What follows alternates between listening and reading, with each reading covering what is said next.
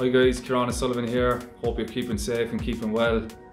January, normally prime time month for basketball in this country, but unfortunately no cup semis or finals this time around. So just looking back at some of the fonder memories, the 2014 final springs to mind, Blue Demons versus Dublin Inter, and we're on the winning side of that, and probably not the most memorable game ever in cup final history, but just the way we kind of got to that final with Shane Collin hitting an unbelievable 3-point shot, step back against UCD Marion in the quarter-final, and overcoming a 15-point deficit to Leicester in the semi-final. So look, it was long overdue for me personally, just with under 18, you know, back-to-back cup losses there in 07 and 08, and a couple of schools finals losses to brilliant St Malachy's teams, you know, led by Paul Dick and coach Adrian Fulton, and I'm reminded of those losses frequently by Ballincollig man Keelan Kearns.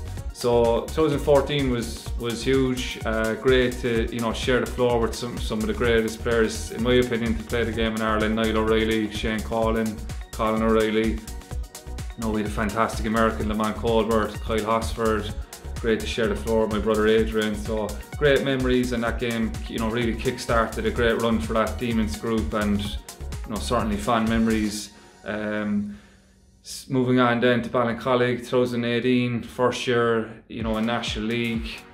It was you know, great to get to a cup final the first year. We ended up winning 3 cups in a row, but I suppose the first cup was special in the sense of, you know, you had Dylan Corkery, Daniel O'Sullivan, Ronan O'Sullivan, Colin Murray, Kieran coaching, just guys who had soldiered through Ballincollig underage, you know, playing, coaching and winning for your own club, and just the euphoric kind of celebrations in the moments afterwards, you know, we'll never forget those. So yeah, great memories to look back on.